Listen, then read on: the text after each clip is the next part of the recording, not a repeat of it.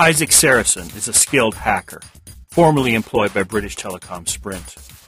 When his health failed, Isaac did the only thing he could think of. He ran. A burqa-wearing doctor known as Fatima took pity on Isaac and helped him make his way to the mysterious Star X line. At the end of all hope, they found the Star X line and the slim promise that the enigmatic beings behind the Star X could save Isaac from the implants which destroyed his life. What do you do when those who saved you have recorded everything you are? What do you do when your every action is tracked by the Keylogger? Colbyjack.net is proud to present Firmware Keylogger, the third installment of Firmware by Colbytrax.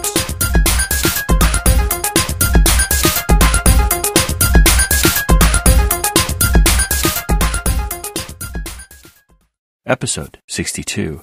"Oh, but we do," Janan said with a smile. "The command line on your unit is set to dump every command sent to it to a log file.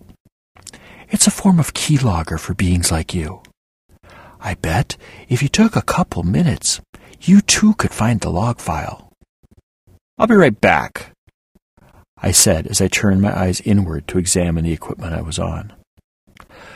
"I'll be right here," Janan answered. I didn't respond to her. I was too focused on finding out the truth of the matter. Now that I knew I was using the command line for my access to the Apemapo's base systems, things appeared very different.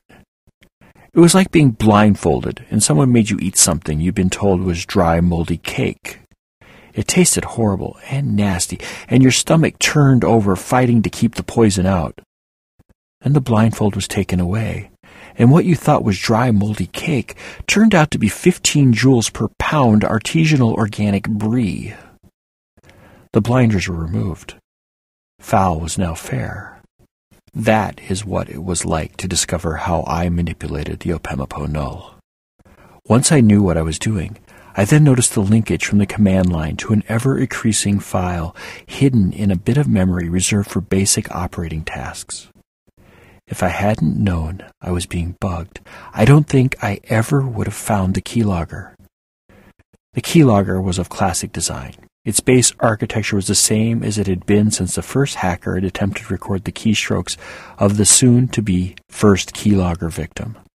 It was a compact piece of utilitarian code which had been pared down to the smallest sliver of operational code I thought it was possible to write.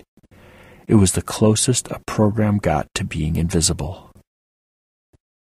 I opened a copy of the log file and realized its name: 4A 69 6E 61 6E 2D 74 65 6D 70, translated to Janan-temp when converted to Igrish. She hadn't even tried to hide it. All I had to do was to actually pay attention and be just a little paranoid. The text within was in plain text, easy to read and comprehend, as long as one understood what %tar CZ 796F 7661 2D 7361 6D 696C .arx open SSL ENC-AES 2048 CBC -E Kaku Nenryu Saikuru greater than 796F 7461 2D 7361 6D 696C .arx meant. I did, and that was all that mattered. I found variations of the same line 3 more times, each one with more bizarre phrases for the passkey. The first had been Kaku Nenryo Saikuru. The second had been George Smiley. The third had been Frankie. Of the 3, the most baffling was Kaku Nenryu Saikuru. "Shinan," I started my question, "do you know what Kaku Nenryu Saikuru means?" Janan turned back toward where my avatar was projected against the wall and said the most illogical thing I had ever heard. "It means nuclear fuel cycle in Nipponese." You speak Nipponese? I asked. Heavens, no, she laughed. I can barely handle translating my own books from Igrish to English. And those are related tongues. Then how do you know what it means? I asked. It's from Kaneda Adelstein's Ran. It's from when the fool accuses her master, some crazy old royal woman, of planning and not following through, Janan answered. The only reason it stuck with me was the double translation of the line on the version I had. The dub had her saying, always planning but never following through, while the subtitle said, nuclear fuel cycle. As if those 3 words were all there was to be said on the subject ever. Janan laughed. That's when I first realized language was a society's collective memory. Something horrible had happened in Nippon a long time ago, and its memory was carried into the future in the form of a phrase no one remembers the origin of. Why did I choose that? How did I even know of it? I asked. There was no way for me to know without waking the sleeping giant, which was Wysam.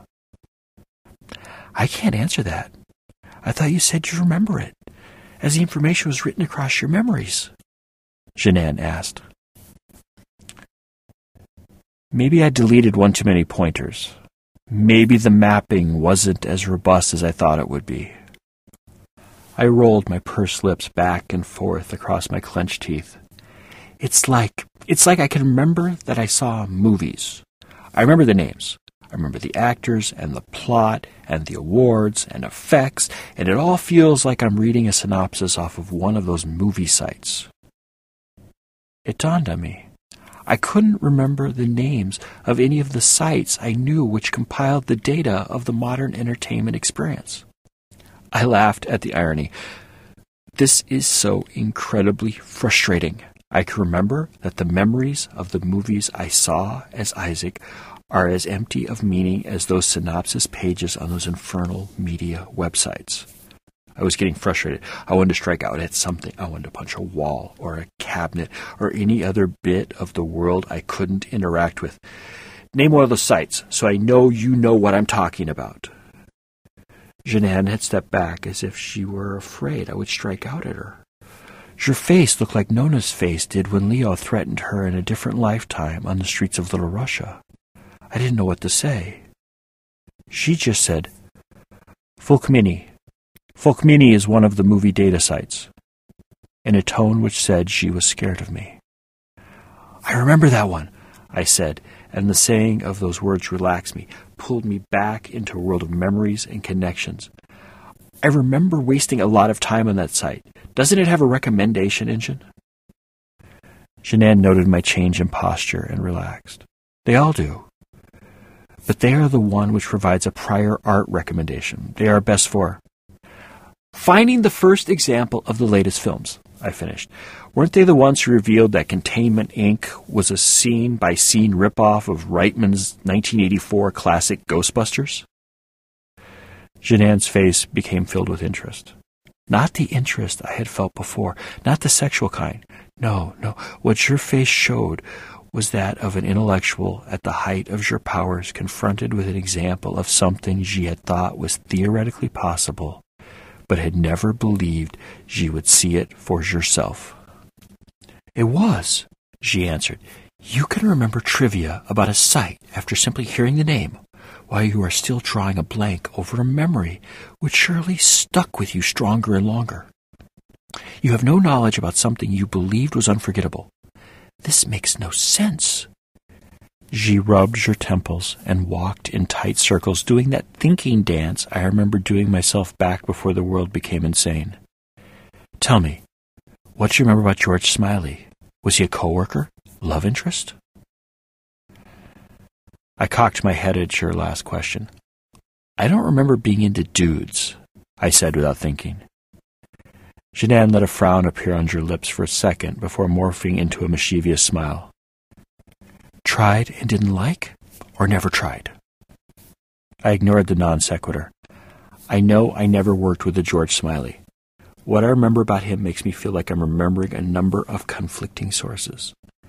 I think it might be from a series of movies, or maybe the same film made over and over again, and something deeper. something which reminds me of sheets and shining words in the dark and everything being big. Could it be a character in an old movie which you first encountered in a book as a kid? Jeanne asked. No clue, I answered, though I know the name impacted me somehow. I just don't know why he was important. Then what about the last passkey? Does anything about it ring any bells? Jeanne asked. Let me see. Frankie. No last name. Not getting anything, I said, almost as soon as the name rolled over my tongue. You sure? Jeanne asked. You're pretty tense now. And it's not the physically violent tense from earlier. This is something else. Tense? I snapped while thinking. Why wouldn't I be tense? Me, not an earlier version of me, but the me who rides on your hip. That me encodes a file that took up most of a half Yoda byte storage unit and deletes the passkeys, and I have no idea why the words were chosen. Wouldn't that make you tense? Actually, now that I think about it, how did I encrypt a file which was too large to allow 2 copies to exist? Have you thought about that? How'd that work? Jeanne lowered your hands, your body language radiating a feeling of acceptance, warmth, and home. It's not important. But it is, I cried. How did it work? Jeanne's voice became soft and accepting. You could have created a virtual network in system memory, and then streamed the file through the buffer, applying the encoding as it exited the virtual network space. You probably sent it 1 packet at a time, verifying the validity of the download before deleting the original packet from the original archive. But the log file doesn't show that, I cried. Why was I crying over something so pointless? Was I losing my mind? Had I broke myself? Do you know how you do all the stuff you do? Jeanne asked in a calm voice. No, I answered. Then don't worry about it. It's not important. Someday, if you want, we will try to figure out how you do what you do. But that's not important now, Jeanne said in soft tones. Now, can you remember working, playing, or living with anyone named Frankie? I shook my head. I didn't know a Frankie.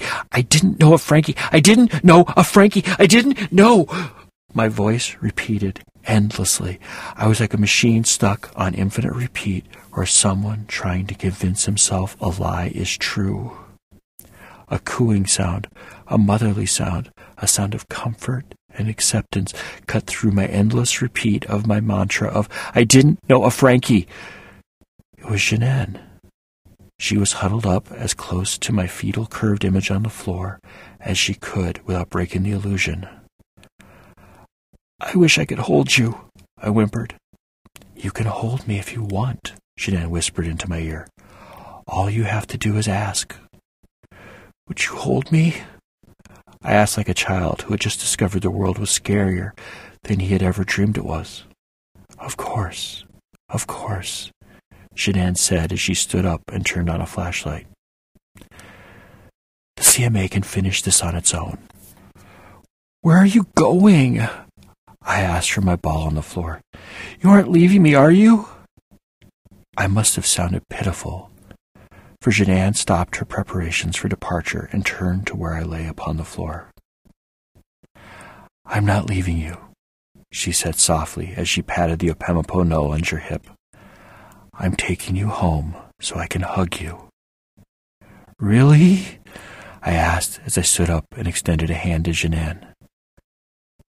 Really? She extended your hand toward mine. We overlapped in the space before us, and neither of us minded. You should be honored, Jeanne teased. How's that? I asked as I sniffed back my simulated body's response to a hard bout of crying. You're the first boy I've ever brought home, she answered, with a smile I had to sense through her eyes' reactions as we had passed out of the Urzat server room and into the darkness beyond. I projected myself into the corner of your per-soul infoscope and gave Jur a knowing smile. Jeanne, you forgot your hammer.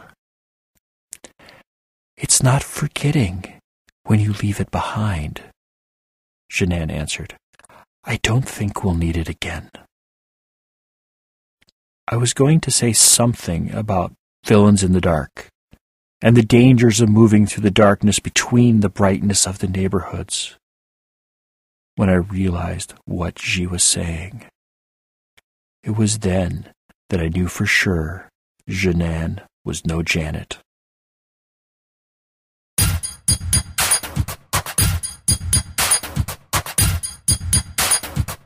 Firmware Keylogger begins where Firmware Proxy ends, which in turn followed on the heels of Firmware Hijacked. Firmware Hijacked, Proxy, and Keylogger are all available in ebook versions from our store at shop.Colbyjack.net, Amazon.com, BarnesandNoble.com, and Smashwords.com. Just search for Colbytrax. That's Colbytrax. I'm the only one. A complete audiobook version of both Firmware, Hijacked, Proxy, and soon Keylogger is available for download through our shop as well.